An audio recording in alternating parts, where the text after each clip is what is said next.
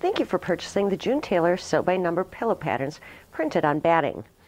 In the package you will find the packaging card. Here it specifies the amount of fabric you need to purchase in order to create the 3 different pillow patterns that are printed. Wrapped inside of the batting you will find the instruction sheets. The instruction sheets specify the amount of fabric that you need to cut for the backing, the lining, the binding, and on the back side what size to cut the fabrics for each individual pillow design. There's also the assembly instructions, which tells you how to sew the pieces by number and construct the pillow so that you can insert the pillow form. And of course, it includes the 3 designs of SewByNumber batting. The first thing we will do in order to create the SewByNumber pillow covers is to cut apart the 3 pillow designs. You want to carefully cut between the 3 different designs as evenly as possible.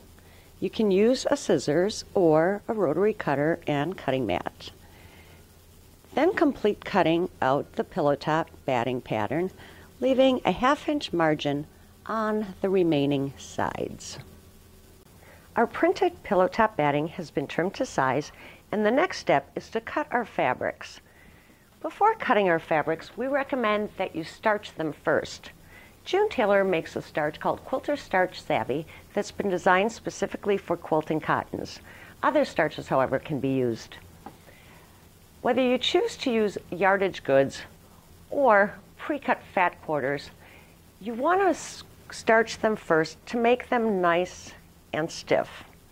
You'll find when doing the SewByNumber projects that if you're working with a stiff fabric, it will cut easier, sew easier, maintain its shape, and when constructing your project, will give you nice, clean, crisp seams. Once our fabrics are starched, we can then cut them to size as specified in the instructions.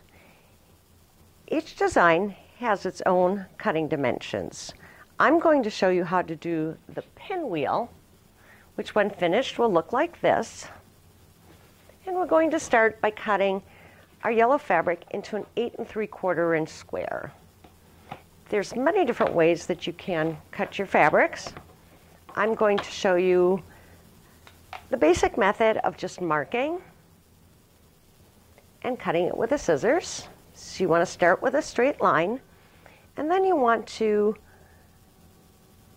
draw a parallel line at 8 3/4. So mark that there, and with the 8 3/4 line of my ruler, mark that.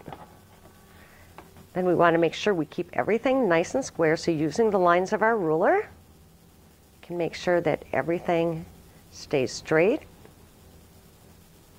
And then we're going to measure 8 3/4 from the bottom, which will give us our square.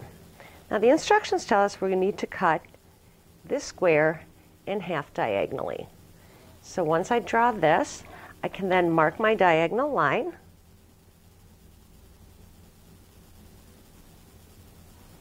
Through here,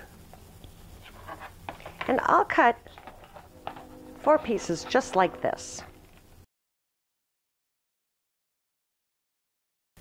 I've cut my 4 triangles as specified. Now I'm going to cut the rectangles. We need 4 rectangles at 4.5 by 12.5 inches. So I'm going to take, this time, my rotary cutter and cutting mat, and I'm going to cut those using these tools instead. So we're going to place our fabric on the cutting mat. We'll start by cutting in the 0 line, like that. And we need 12.5 inches, so we'll line our mat and ruler up together to measure 12.5 inches in this direction. Slide that away. Now that we have 2 even parallel lines, we can cut our 4.5 inch strip. If you want, you could layer multiple pieces of fabric together. And you always want to start with the 0 so that you make sure that you have a nice straight edge at the beginning. And then we'll cut at 4.5 inches again, using the markings on the mat and the ruler. We'll cut our 4.5 by 12.5 inch rectangle. You'll need 4 of these, again, in the same colors that you used for the triangles. The triangles and rectangles for our pillow top have been cut, but I'd like to show you one more cutting method that we like to use. The June Tailor Shape Cut Ruler has slots at 1/2 inch increments that accommodate a rotary cutter. This is a great tool to use when doing things like cutting our binding. Our binding is specified in our instructions. It needs to be 3.5 inches wide, and we need 80 inches of 3.5 inch strips per pillow. So I'm going to use the shape cut to cut my binding. We start with our fabric, salvage edges, and folded edge.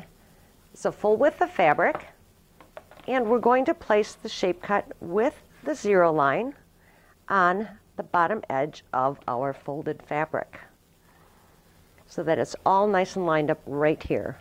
We'll start by cutting in the 0 slot to make sure that our edges are nice and square. So we'll start by cutting in 0. Like I said, we need 3.5 inch strips, so we'll cut in the 3.5 inch slot and again in the 7 inch slot.